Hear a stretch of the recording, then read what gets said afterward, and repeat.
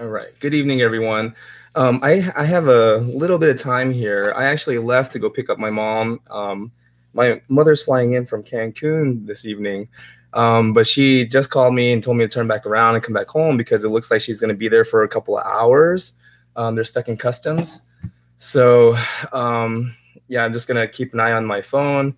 My mom says she'll call me when she leaves the airport, and I'm going to pick her up. But anyways, so I have a little time here, and what I wanted to share was this idea that I've been going over in my head. I was kind of scared to share this, but what gave me the, I guess, inspiration to share this topic tonight is because I still have my personal journal, but I recently lost my business journal. I left it on top of the roof of my car after this Toastmasters meeting. I was so excited. It was my first meeting, and I forgot it was on the roof of my car. I was on the phone with my wife. And halfway home, I remembered, I went back, it's gone. Anyways, and I thought that a few of these ideas that actually, got triggered today because I went through my journal here, things that I wrote. One of the entries, I was so glad that I actually put it in this journal and not the other one. So the other journal was more my just business ideas and things like that, ideas for TV shows if I ever, get an opportunity and things like that. But I'm so glad I actually wrote this down because what I wanted to share is because we talked about goals in my other live stream, right? We talked about goals and, anyways. Oh, and check that out. Isn't that cool? It says ideas become things. Anyways, where I was going with this is change takes time. And you want to be patient with yourself, right?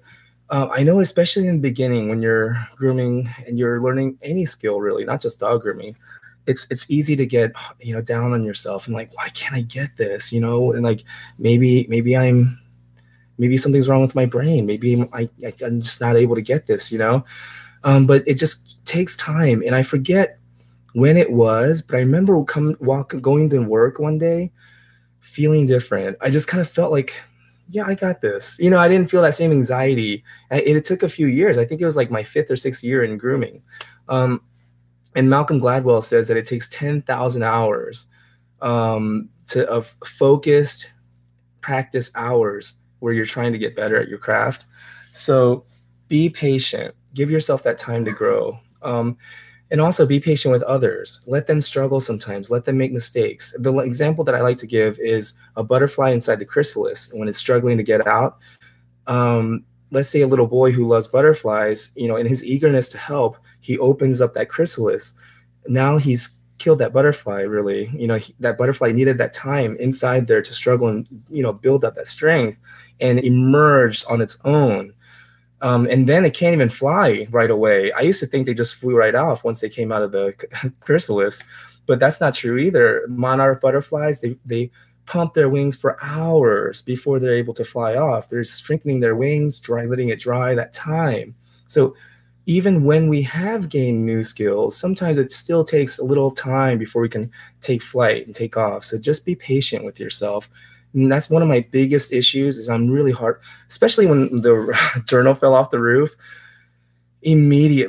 Almost immediately, as soon as I realized I don't have my journal in my car with me, and I remembered, oh, it was on the roof of my car, it's probably gone, and then instantly I felt my heart feel heavy. And then the thoughts coming in, why are you so stupid? Why are you so worthless? Why do you do this so how many more times because that's my second journal that I left and lost like that. So it's like, how many more journals am I going to have to lose before I finally get it? Like, am I stupid or something? These kind of questions. And so I immediately became aware of my thoughts. I became aware of my self-talk. And I asked myself, if the price of the experience I had tonight at that Toastmasters meeting, the people that I met, the things that I learned that night, if the price of that experience was the journal, I had to give up my journal, then it was worth it, and I looked at it that way.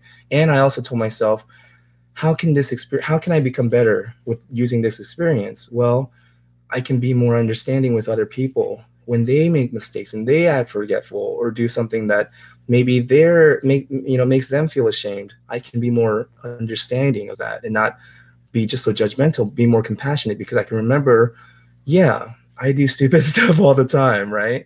So be patient with yourself, and that helps you become patient with others. Be curious. I feel like this is key. This helps me stay humble by staying curious, by asking questions. Oh, why is it like that? How could we do it better? How could I be better? Like, how can I learn more? How can I say things better?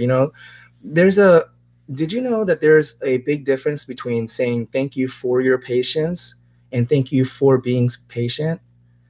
I didn't know that. There's a very big difference. It's a very subtle, all you're saying is one, you know, but thank you for your patience. Saying that to a client, thank you for your patience, seems very, it feels like a transaction. It feels very kind of business formal, like I'm a customer. You're talking to me like I'm a customer. Thank you for your patience.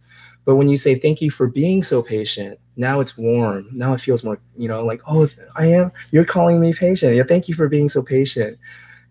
And little things like that I didn't know. But, by being curious, by saying, how can I use my words better? And, things like that, by not saying, so much.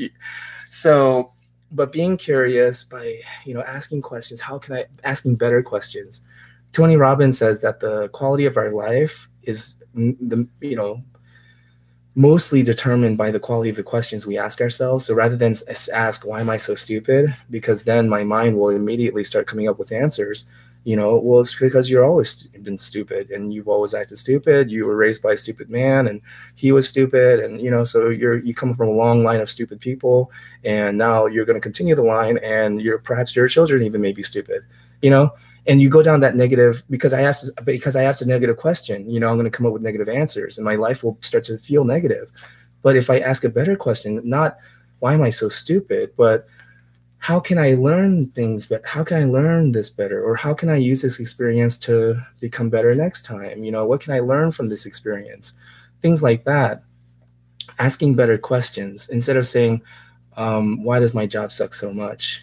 We can say, how can I be more engaged in my work? How can I learn to enjoy my job more? And then your brain has to start coming up with answers. Well, I guess I could be nicer to Nancy when I see her in the morning, and I guess I can have a little bit more, enjoy the, conversations I have with my clients a little more, like you start coming up with reasons of why you can, or how you can enjoy your job more. So by asking better questions, by being curious, be helpful. So because change takes time, we have to pass the time somehow. And here's one thing I wanted to bring up in my journal that I forgot about.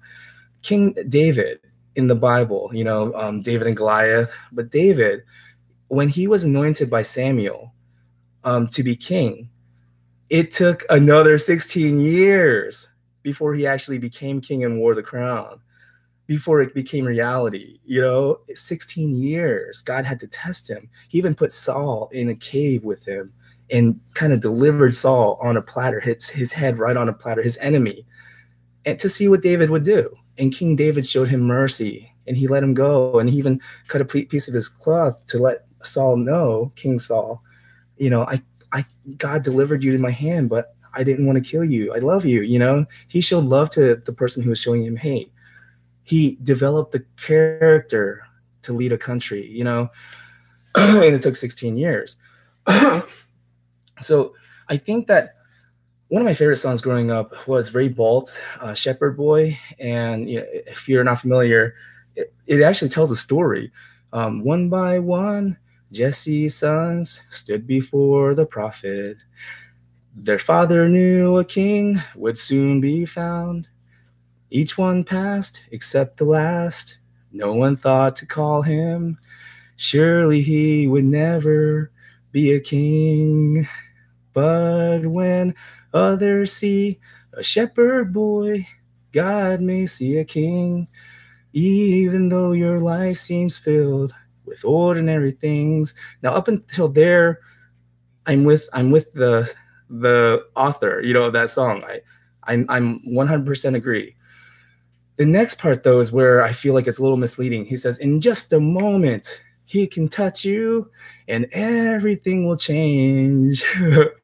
When others see a shepherd boy, God may see a king.